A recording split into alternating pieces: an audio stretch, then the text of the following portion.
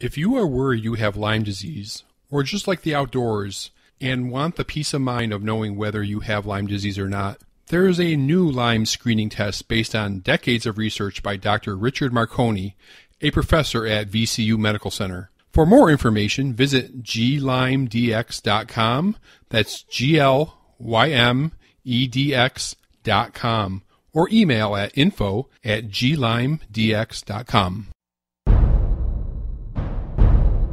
Infectious diseases, research, medicine, health. Welcome to Outbreak News Interviews. And now, broadcasting from the Outbreak News Skylar Studios in beautiful West Central Florida, here is your host, microbiologist and editor of OutbreakNewsToday.com, Robert Harriman. Hi everybody, this is Robert, and welcome to Outbreak News Interviews. Now, on the show, to date we've covered several different types of parasites on the podcast: protozoa, tapeworms, and roundworms. Now, on today's episode of Parasites 101 on the podcast, we'll be looking at another soil-transmitted helminth, the hookworms. Joining me, as always, to answer some questions about the hookworm is parasitology teacher and author of Parasites, Tales of Humanity's Most Unwelcome Guest, Rosemary Drisdelle. Hi, Rosemary. How are you doing this evening? Great, Robert. Glad to be back. Okay. Now, hookworm is not a genus and a species, but a generic name for this group of nematodes. Rosemary, what are the hookworms? Hookworms are little roundworms. They're quite small, maybe about 1/4 to 1/2 inch in length, so visible to the naked eye, but you might not notice them. And the reason we call them hookworms is because there are several different species that infect humans, so it's kind of a catch-all name to refer to all of them at once. Now, unlike the other soil-transmitted helminths, like Ascariasis that we talked about earlier, in which humans become infected when ingesting infected eggs, this is not the same story for hookworm, is it? No, it's not. The hookworms actually infect people by penetrating the skin. So if your skin comes in contact with the larvae that are present in the soil, they'll penetrate the skin and they do a little tissue migration, eventually ending up in the lungs. They get coughed up and swallowed, and from there they go to the small intestine and develop to adult worms. So it's a little different life cycle than the things that we get by swallowing them. And because it is skin penetration, is this more a disease of children than adults, or? Well, children are certainly more heavily infected, yes, and may suffer more serious consequences of the disease, but really anywhere where hookworm is endemic and human skin comes in contact with the soil, mainly the tropics, even adults will easily become infected with hookworms. So it's not mostly a disease of children, no. Okay. Now, this is generally considered a disease of poverty. How much hookworm infection is reported annually worldwide, and what areas are most heavily affected?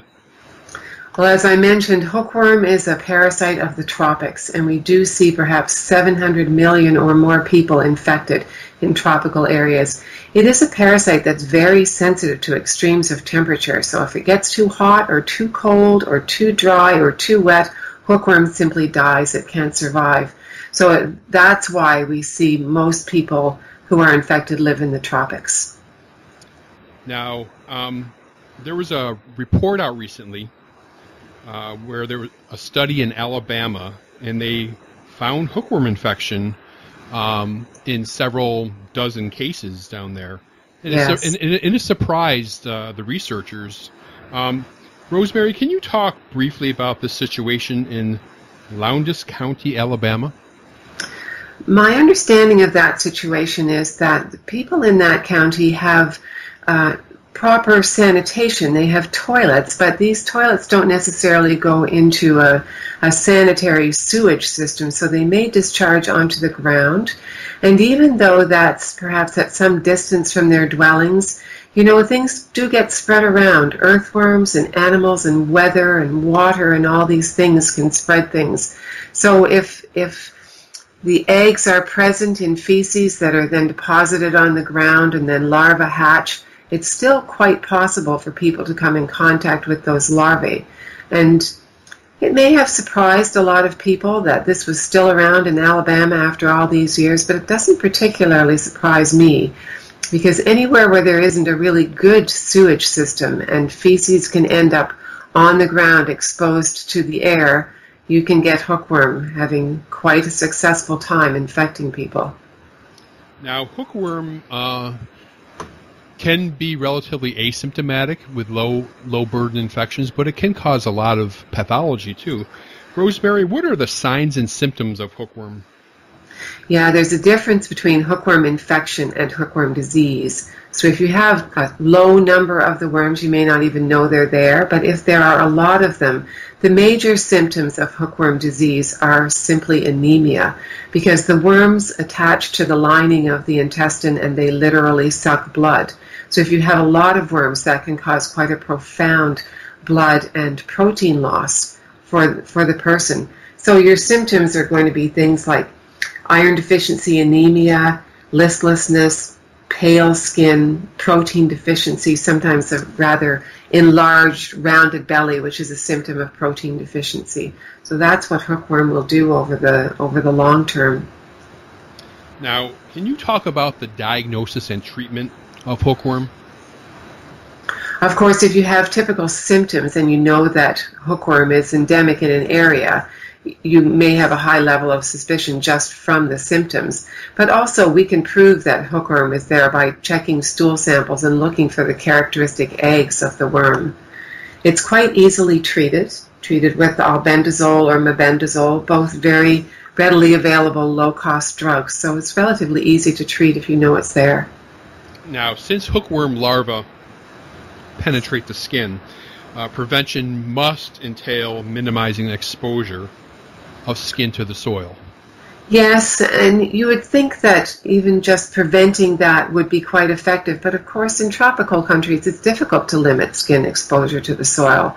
And so just doing that much, we used to think that providing everybody with shoes would protect them, but that wasn't terribly effective. Really the most effective thing is to prevent contamination of the environment with human feces. That is the key to breaking the life cycle of hookworm, but even that is very difficult in some parts of the world. Now, in several countries, the government gives deworming medication to school children as prophylaxis without being diagnosed for hookworm. How does this work? That's right. Generally, the thought is that if you have a prevalence that exceeds about 50% in a population, you can go ahead and treat everybody without proving, which individuals have it and which do not, because at that high prevalence, everybody is pretty much going to be exposed. So that's what they generally do in those situations. Now, other than that, in countries where hookworm is prevalent, what public health actions are taken to prevent the population from getting infected? Yeah, again, often large-scale deworming programs. So the drugs that treat hookworm will also be effective against the other soil-transmitted helminths, especially Ascaris and Trichuris. Mm-hmm. So if you do a large-scale deworming program, you can lower the levels of infection for all of those intestinal worms at once. Of course, there are efforts at increasing sanitation, and really, as you mentioned, it is a disease of poverty, so raising the economic status of the population is very effective as well. Now, to close, Rosemary, what unique or strange tale do you have today about hookworm? There are so many to choose from. One could write a whole book about hookworm. Can't imagine that. Yeah. The one I find particularly interesting is that fossil human feces in North America have been found to contain hookworm eggs, and these predate the European colonization, so they're pre-Columbian. Now, the theory has been that people migrated to North America across the Bering Land Bridge, so a bridge of land that connected Alaska and Siberia. But because it is so sensitive to extremes of environment, hookworm couldn't have survived that journey. So the presence of hookworm eggs, fossilized hookworm eggs, predating the Columbian era, tells us that there must have been another route, something quicker and warmer, in order for hookworm to have come to North America. It's very intriguing. Yes, it is. All right. Well, you got me stumped again. Thank you again, Rosemary Drisdelle, for another very informative interview. I appreciate it, ma'am. Always my pleasure. Thank you.